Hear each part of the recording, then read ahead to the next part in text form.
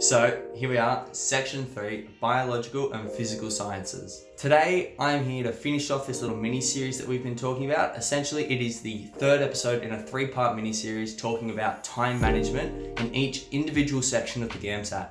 So if you haven't checked out my other videos on this series, please jump through the channel, have a look through them, because I'm sure they'll be of great value to you. Hey friends, how are we doing?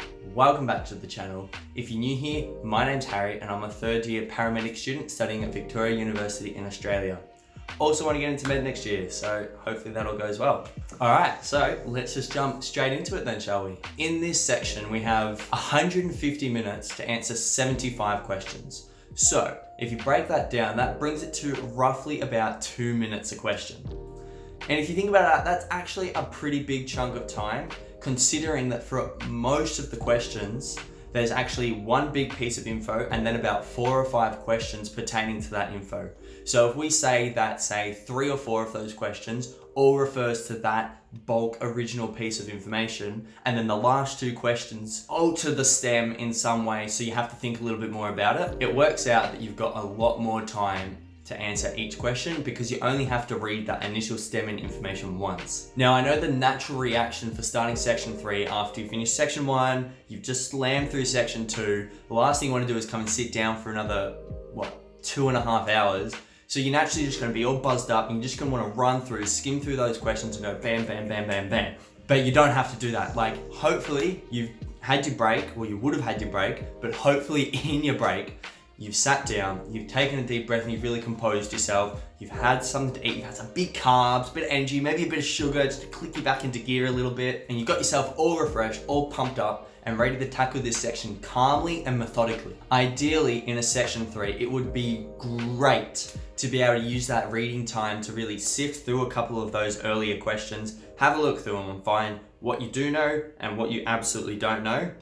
Mark the ones you do know so you can jump straight to them when writing time starts and just go bang, bang, bang, and smash it out, tick it off, and then move on. And it'll save you a little bit of time down the track because you don't have to think so much. You don't have to look at all those questions that you know you're not going to be good at when you've already sorted through them in your reading time. You can just skip them and move ahead. However, because there is no actual reading time anymore, you can't sift through it. So my advice, or what I generally do, is use this time just to go through the questions like normal. Just start it as you would, just utilize that extra, I think it's 5 minutes reading time.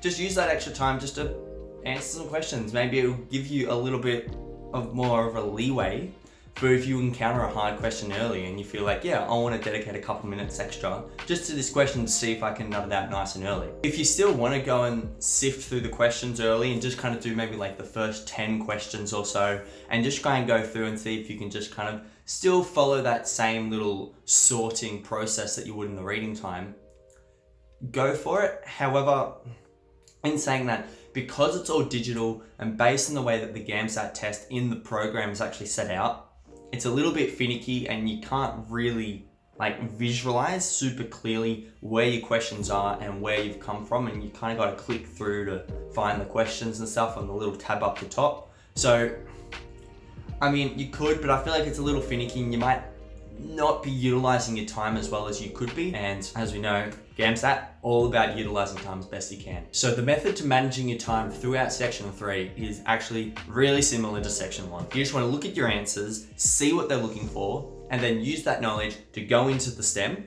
and then find clues to help you answer the question. I like to think of it a little bit like baking a cake.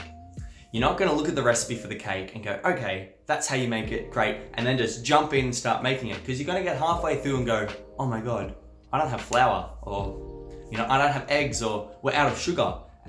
And then you're all over the shop, you pause, you kind of break down, have a little bit of a cry, and then you run to the supermarket, get what you need, come back and make the cake. And that's great. The cake's made, but it took you probably about an hour and a half longer than it should have. So what you do instead is you look at what you have in the pantry and you go, great, tick, tick, tick. I've got my flour, I've got my, my icing sugar, but you go, no eggs, no sugar. Go, okay, what does the recipe need? Eggs, sugar, ha! Go to the supermarket, get it, come back, then make the cake. It's done, that much quicker, that much easier, and then you get to enjoy a yummy cake afterwards. Thinking about that, maybe that isn't really the best analogy, but whatever. Maybe it's really good, I'm not sure. Why are we talking about sifting through questions and kind of eliminating ones to come back to later? If you do come across a question that you are just totally stumped on, you just have absolutely no idea how to answer it, or maybe you do, but you just know you're gonna need a little bit of time to really think about it, write it down on your scrap piece of paper and move on. Come back to it later because you just don't have the time to try and sort out a question for 6-7 minutes in the middle of an exam. We just don't have the time. Now, I really don't like saying this as well because I know you're all great and you're all gonna pass it and you're all gonna ace and you're all gonna get into medicine and you're all gonna finish section 3. But I do know that section 3 is a little tricky for some people to get through. It's pretty hard and it is pretty time pressured if you start to get bogged down on a couple of really tricky questions. So what I can say is that if you are feeling like you're not gonna finish the test, just start guessing. Just choose a letter and just go, circle them away, okay? Because you don't get penalized for wrong marks, and finishing the test, even if you have guessed questions, is much better than not finishing the test at all. Because you might get lucky and you might snag a couple extra marks. Now, in regards to talking about what we can do leading up to the exam to really help ourselves manage our time more efficiently, this is something that I didn't really pick up on or didn't really find out or clue on about until my study of the second Gamsat that I sat. So I was probably a month, maybe 2 months away from studying my second Gamsat. Oh, not studying, but sitting my second Gamsat. And it's the idea that close enough is good enough.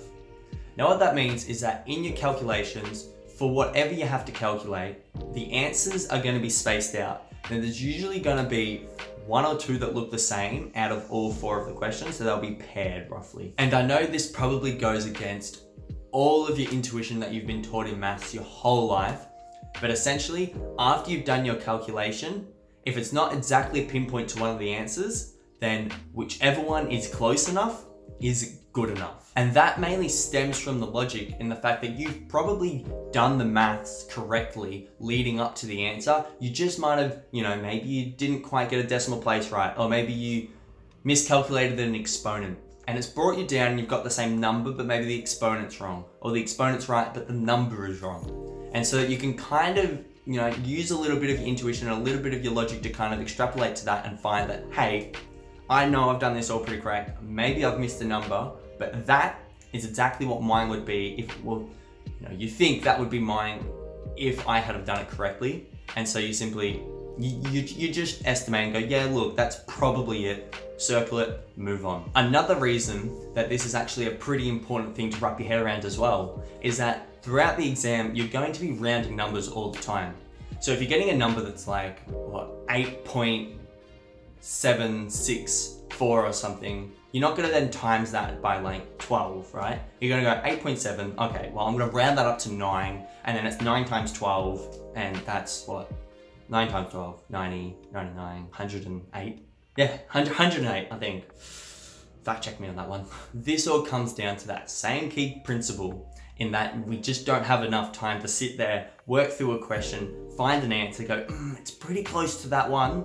It's not really that close to any of the others. Like, I feel like it's probably that, but it's not correct. So I'm gonna redo the whole question. I'm gonna redo all my calculations to try and figure it out because we just don't have the time. Close enough, good enough, circle it, move on. The resource that really clued me into this way of thinking and kind of started to develop that concept into my mind was Layer for Science YouTube channel and website.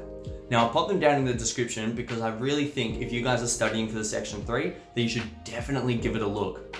She completely blew my mind with a lot of these little scientific little tricks and little tips that you can do with maths just to speed up the process a little bit. She's got a good thing on Punnett squares as well. Really helpful in like kind of changing significant figures and things like that, just to make it a little bit easier so you can kind of accelerate that calculation process to eventually get to an answer that's close enough so you can circle it and move on. If you haven't already, feel free to check out my section 3 Gamsat preparation video as well, where I kind of talk about what's usually on the exam and how best to appropriately prepare yourself for them. And lucky last, honestly, the last thing that I can really say is just practice.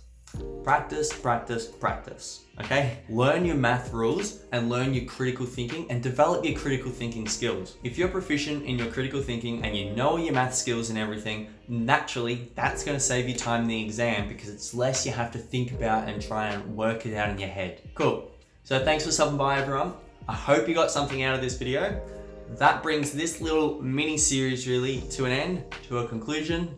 Hurrah, all done. Please feel free to like and subscribe if you want, if you enjoyed this content and if you want to see more of this content.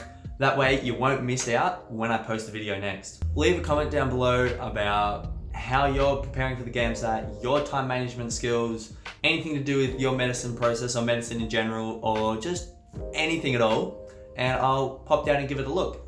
All right, till next time guys, see ya.